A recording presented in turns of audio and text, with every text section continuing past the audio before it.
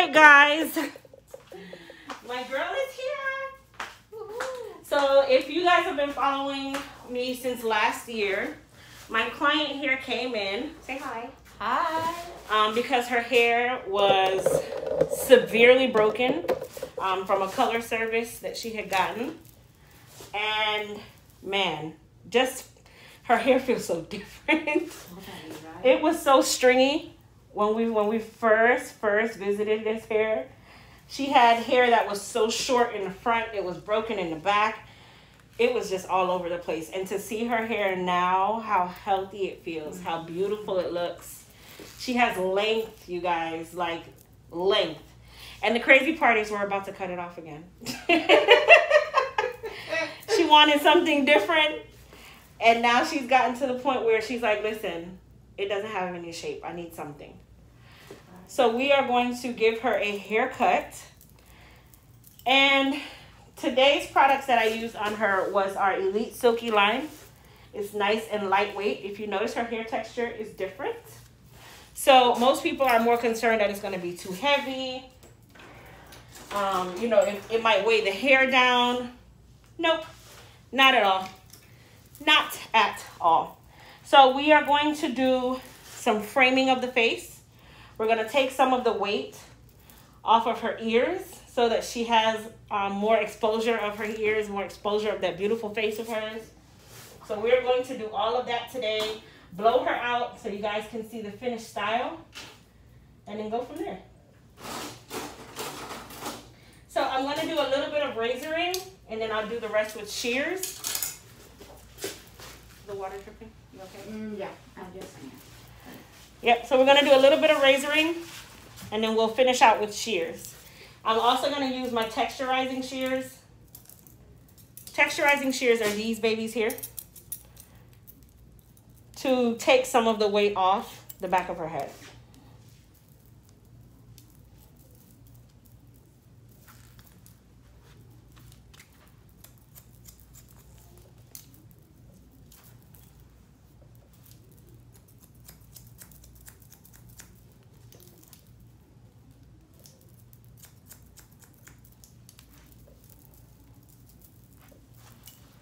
You can't use texturizing shears on everyone because it can leave gashes in the hair, but this is a great way to remove some of the weight and also to give that feathering effect.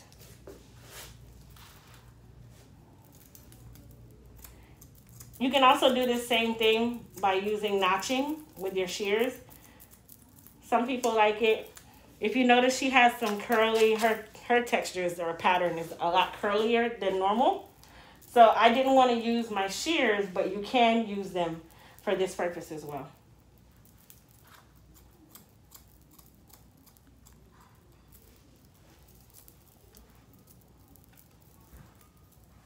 And see how it takes some of that bulkiness off? That's what we're going for.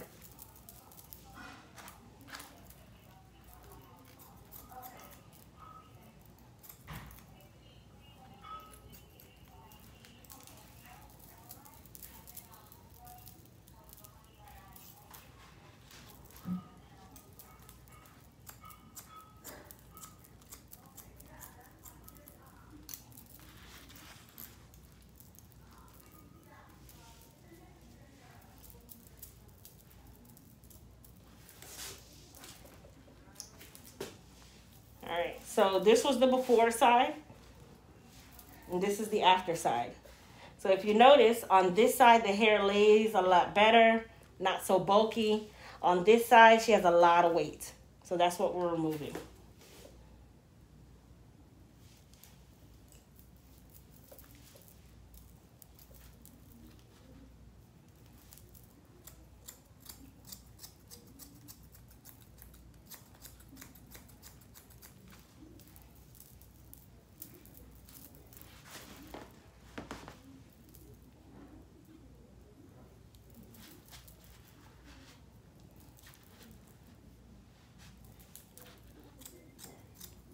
And when we were talking just a moment ago, she's like, this was just October. When we first encountered this journey with her, right? And look at where her hair is today. And she's embracing her gray. So technically, she has not colored her hair since. That tells you, just in the top, how much her hair has grown. Because the blonde that was left is way up here. She has about 1 inch of blonde left. The rest is all her actual new growth.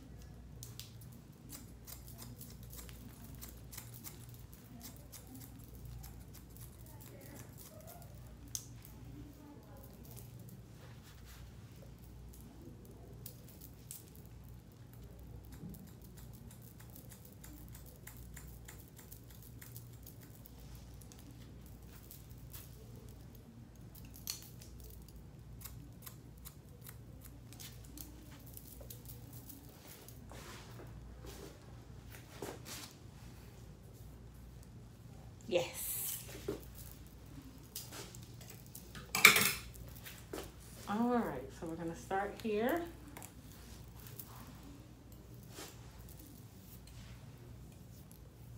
And this is where I'm gonna use my razor so you guys can see where I am.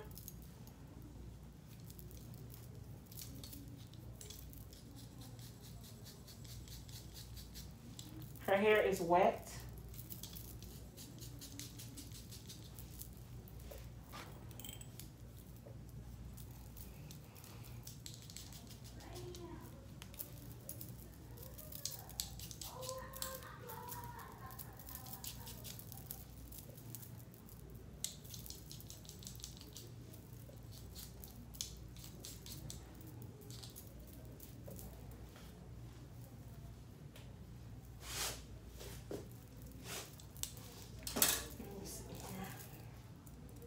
I feel like my razor is not giving me what I need. And this is why I tell hairstylists, like, if you are not comfortable with your shears, please get comfortable with them, because not always the razor is going to give you what you need. I feel like sometimes the razor is just like a cop-out.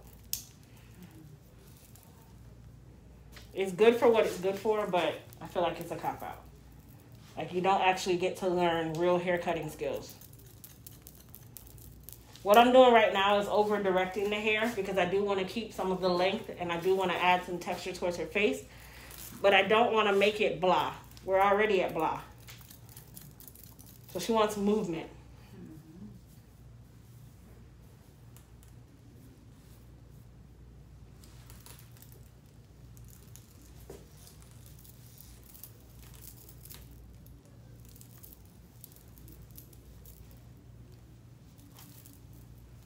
And then as I go up, my graduation of my cut does as well.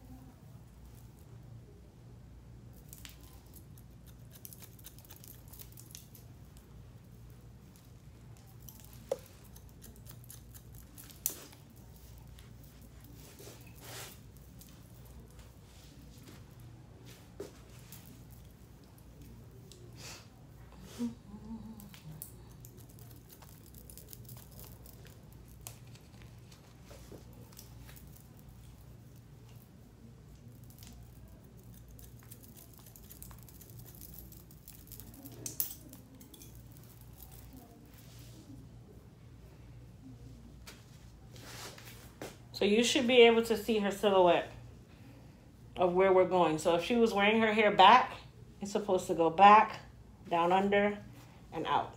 That's your profile. And then you'll see what it does to the face once we get to the face.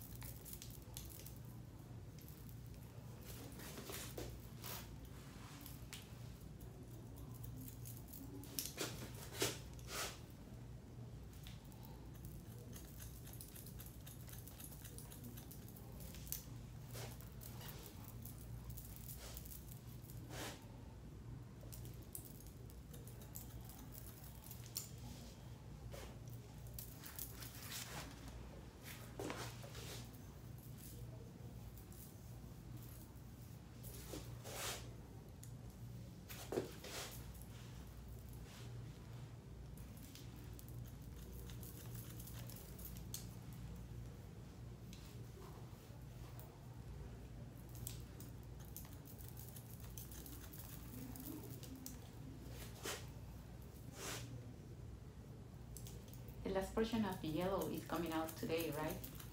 Mm-hmm. Because the yellow is coming out today. You want to tone it? I mean, if but still. Well, I'm cutting most of it. Yeah. Yeah. Mm-hmm. But still there. No, not after I cut it. Okay.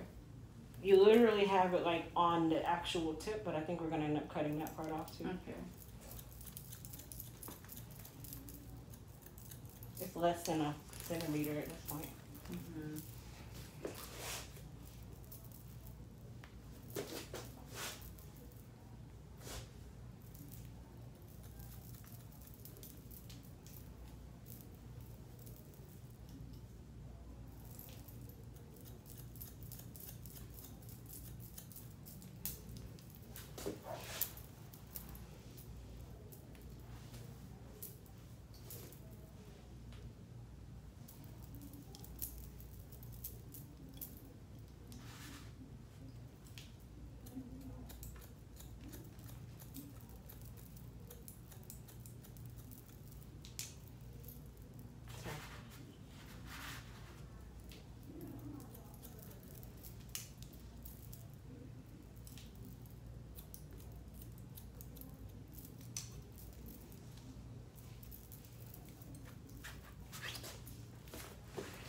It's all the way down from here.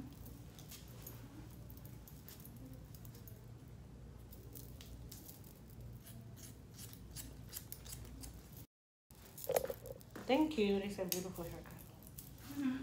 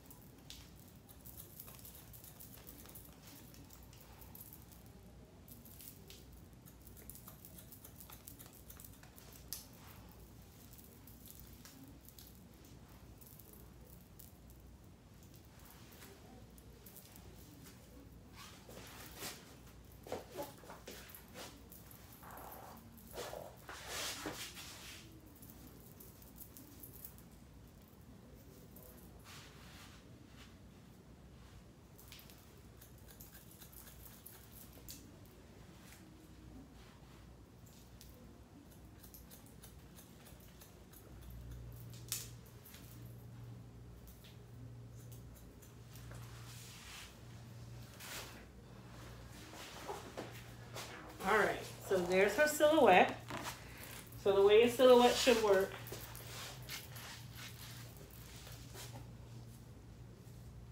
So you should be able to see texture on either side of the head.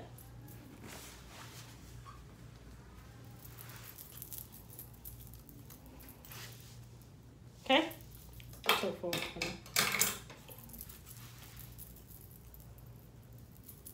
So you can do one of two things. You can leave the hair the way it is and then blow it out and curl it, which I can't stand. Or you can mold the back, which is what I'm gonna do, so that it all lays really nicely. If she came for a haircut, she needs to look like she got one and not leave out of here in the curly state that she came in, unless that was by choice. So I'm gonna take a little bit of Elite Silk Wrap Foam. As you guys can tell, she has nice curly textured hair.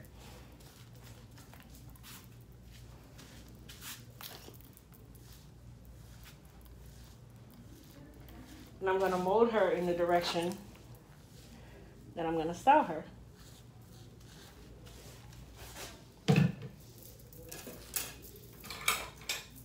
Okay.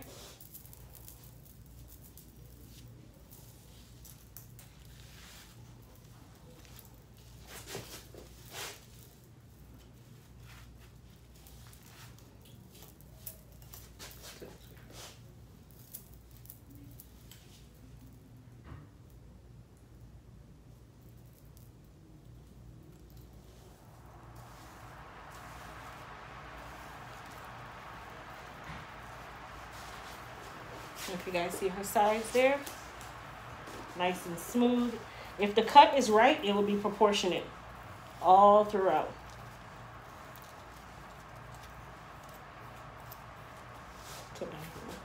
Now, if I wanted to wave her, I could.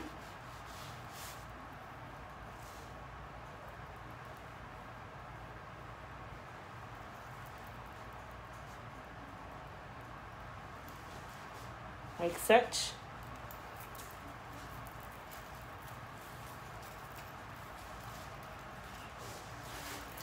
Now before her hair starts to wave back up, I'm gonna go ahead and put some end papers on the back of her head.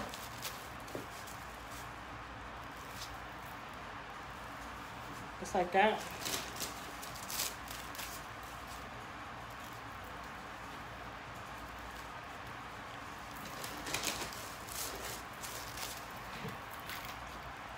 Who can tell me what the end papers do?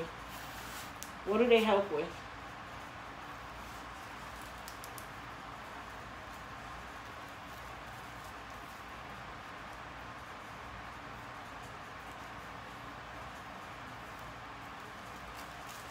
Lay the hair down, absolutely. They work just as wrap strips would, but sometimes wrap strips can disturb your mold. So the end paper method works too.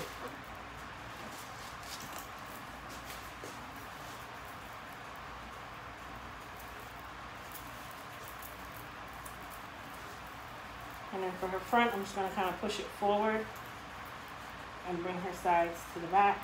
Leave out some sideburns.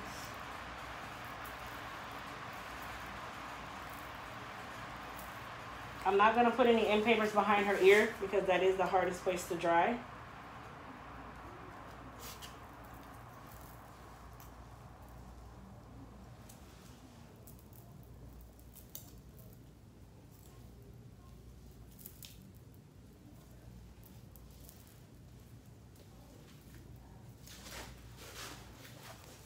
And then for her front, I'll just bring it over.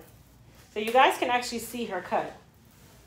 She can actually see her cut. Yeah, I saw it.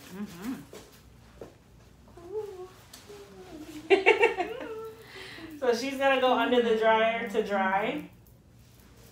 Okay, and then there will be a part 2 to this video so you guys can see the finished style. So she's gonna dry. When I come back for part 2, please don't forget to jump on. If you don't know when I'm on part 2, that means that you're not subscribed to my channel. So you definitely want to subscribe and turn on your notification bell so you're able to know when I'm on. I'll see you guys in part 2.